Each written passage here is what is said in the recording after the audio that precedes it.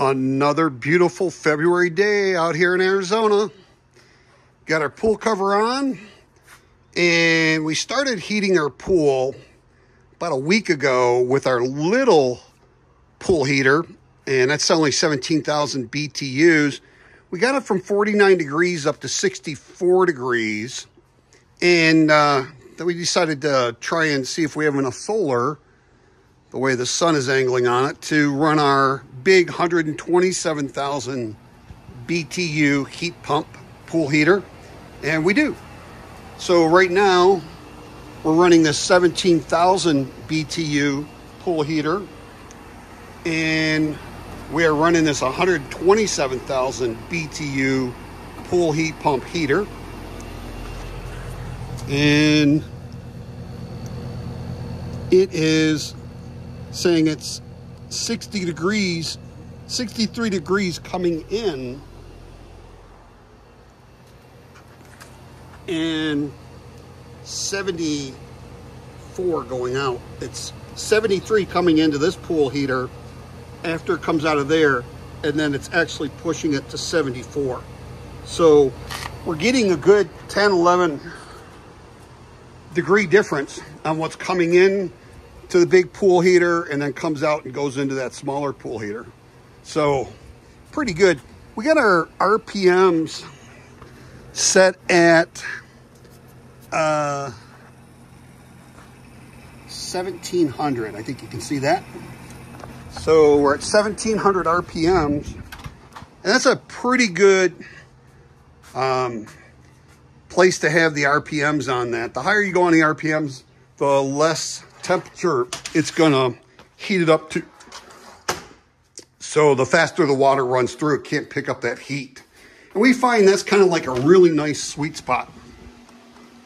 So we are running that with our 12 kilowatt Growatt, and we are bringing in 92 amps on this, 126 volt or 115 volt on the solar array, 4.9, right around 4.9 kilowatts, and our load is 6.25 kilowatts, which is just a little over a kilowatt, and 25 amps that we need that we're not bringing in on this, but we're bringing in 38.5 amps over here on this EG4 charge controller that runs to our batteries and supplements to be able to run this. Otherwise, we'd just be draining our battery constantly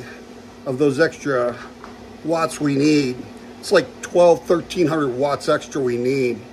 So right now we can see that we're discharging at 0.6 amps, 1.1, 0.6.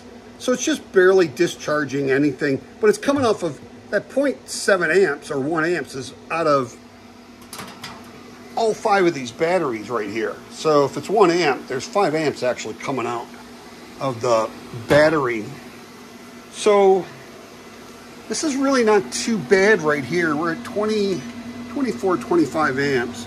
Like I said, 6.25 kilowatts that we're using and bringing in almost 5. So just like I said, it's probably about 1300 watts that we are using, that we need to pull in off of that. That's not bad at all. So in fact, this is bringing in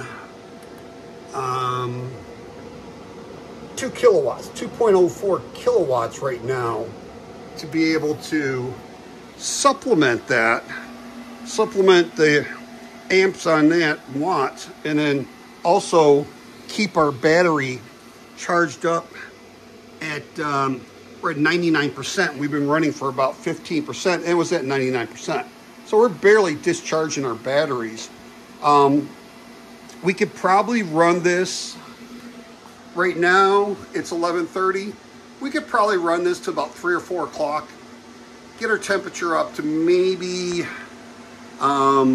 63 coming in right now, maybe 70 degrees, and then flip it back on tomorrow and raise it more. This will take about a week to get it up to about 89 to 90 degrees. Then we'll be able to keep it with that little 17,000 BTU heat pump pool heater.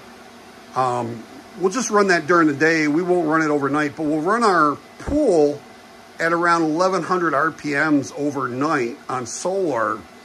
So we're not using any grid power. And then maybe once a week, over the next 4 or 5, actually about 7 or 8 weeks, we'll use this. We might need to use that for like an hour or two to get our temperature back up to 89, 90 degrees. So pretty nice having that. We have 25.5 kilowatt hours of battery bank right here tied together. And then we have another 10 kilowatts over here. So we have a total of 35 kilowatts that we have at our disposal. So pretty nice. Like I said, let's see, we are 92 amps. We'll probably get it up to around 100 amps coming in off of this. And still hanging around 6.3 kilowatts and only using about 20, 25, 28 amps coming in off of that one over there. So pretty nice, beautiful day to be able to start heating up that pool. Another week we'll be in it swimming in the first week in March. And that's what's nice about living out in Arizona.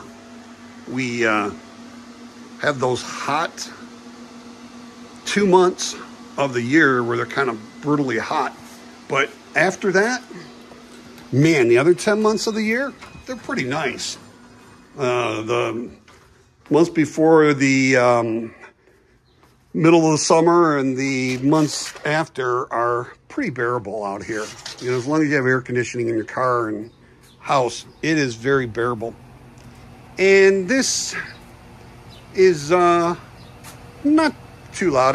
Let's see, probably about 8 feet away from that, and that's not too loud. It's a pretty quiet heat pump. And then once again, that one's also running too, so very quiet. By the time you get over here to the pool, it's just a barely slight noticeable that you can even hear it. So it's pretty quiet, and it's quiet in this backyard. So we got one solar array of 2,000 watts over there. We used to have 6 panels just kind of sitting up on the wall. We built the solar array there, and we'll be putting another 6 over behind this array right here. Those are those 12 100 watt grape solar on the EG4 signature solar ground mount that I was able to get 12 of those on there. I'll be able to run that mini split and the motorhome off of those during the day, and then a couple of those EG4 LiFePO4 batteries at night. So got the spring upon us, and we got the pool being heated up.